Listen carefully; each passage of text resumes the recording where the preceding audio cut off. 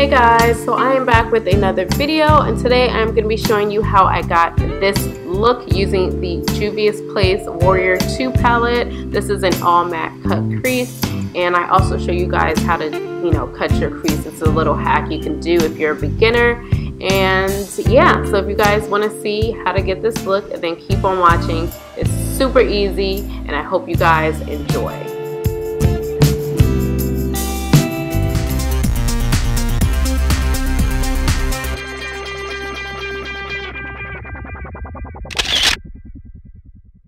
So first I'm going to start by priming my eyelids. I'm going to be using the MAC Groundwork paint pot just to prime my lids. You can also use concealer and powder as well. I just didn't use that just because I already had this particular item out on my makeup dresser from a previous look that I did. So that's why I'm using this primer.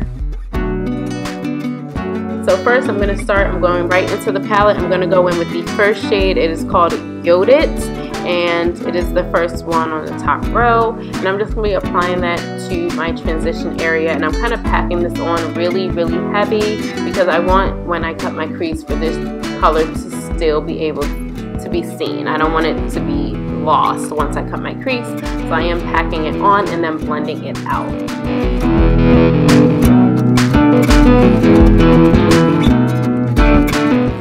The next shade I'm going into is Zama. It's in the middle second row of the same palette, and I'm just going to be applying that right underneath it just to give it like a little nice transition. And I wasn't originally sure what direction I was going in until I cut my crease, so this is kind of where it started, and it just kept going.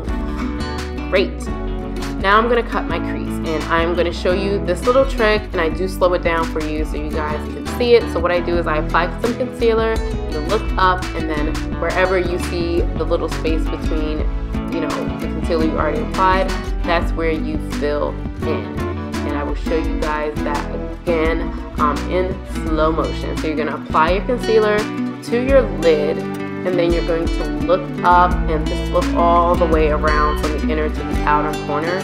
And when you close your lid, you'll see exactly where to cut your crease and to bring the color down. That is a little hack that I learned. I forgot whose video I saw and they did this and showed this. If I can find it again, I will link it down below. But that has been what I have been doing to really help me cut my crease, because it's one of those things I hate doing. Anyway, moving on, we are going to go in with the shade Kana, and we're just going to use that as our all over lid color. It's just kind of like a muted out kind of beigey color. I wasn't too sure about the color when I first applied it, but then it kind of all started coming together. And then I'm going to go in with this pretty burgundy color. It's called Jamata, and I'm going to apply that to the outer V. This is when I really started like, okay, this look, it's up my alley. I really, really like it. So I just use kind of like a really small blending brush to apply that and just kind of just really blend that into that shade and just really work it in that particular area. And I'm just going to go back and blend some more. I believe I used a little bit more of Zama and really brought that in. And I just go back and forth between those two shades, and then I also went back in with Jamata just to kind of define that crease a little bit more. I'm going to move on to the face, which I'm not going to talk through, but I will have a list of all the products that I used in order down in the description box, but I'm not going to talk through this section just because yeah, I don't want to. You guys see my complexion numerous times, so just sit back, enjoy the complexion part, and I will be back when we're back to the eyes and the rest of the face.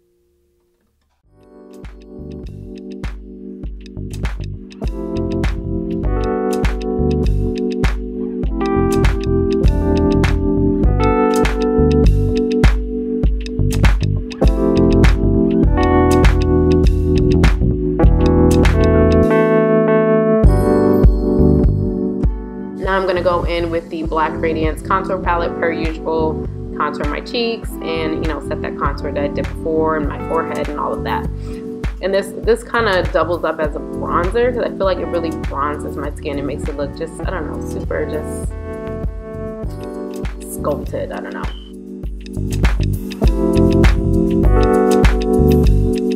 And then I'm going to go in with that shade Jamata, again from the Warrior 2 palette. And I'm actually going to use that as my blush. This is a super pretty blush, guys. Like, don't be scared to use some of this stuff also on your face. Like, it's universal. Now I'm going to go in with my highlight. I forgot which one did I use. I think I used Volume 3 from the Tribe palette. I've been loving these pressed ones, man. I've been loving these pressed ones from Juvia's Place. And I said I wasn't going to buy no more, but I've been loving these.